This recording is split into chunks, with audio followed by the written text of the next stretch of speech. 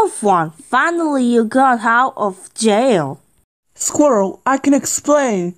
There's nothing you can explain, Wolf One. I saw what you did. You tried to kill my best friend while you just drunk. So what? I had enough with you. And I also sick and tired when you tried to kill my best friend yesterday. Squirrel, what are you doing with this whip? Well, I'm going to spank you with this whippy because you're such a troublemaker. Come here!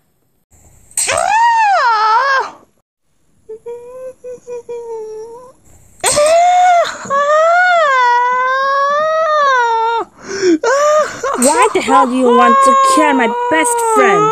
Huh? Tell me. I didn't mean it, Squirrel. I'm so sorry.